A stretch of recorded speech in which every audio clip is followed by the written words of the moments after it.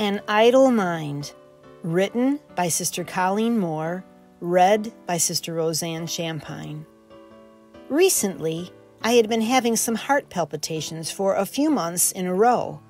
I had done some research, new 40s hormones, and was also paying attention to the monthly pattern I saw. I was anointed a few times and had moments of really feeling God's peace. And then, an eerie whirl of whispers tried sneaking in.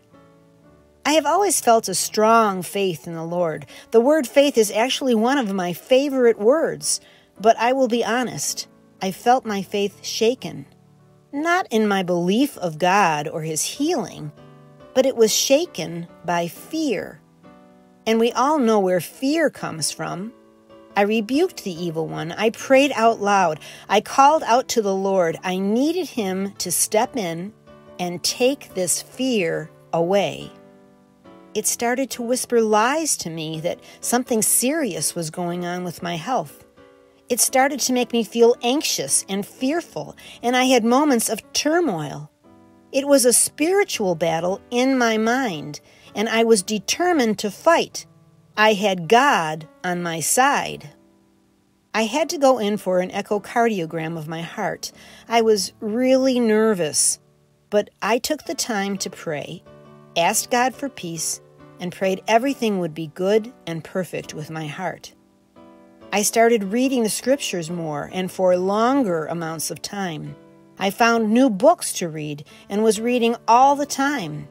I saw how true that idle hands and idle minds are open to the evil one. My husband is a pilot for the hospital and works the night shift at times. The evil one really tried to get to me even more when I was alone.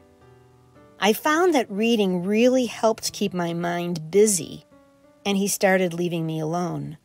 I kept rebuking him and his evil spirits because there's no place for him in our home or minds. My heart palpitations went away. I felt different. My mind felt at peace. I knew that the Lord had healed me. He not only took away the constant heart palpitations, but He took away the fear. Completely gone.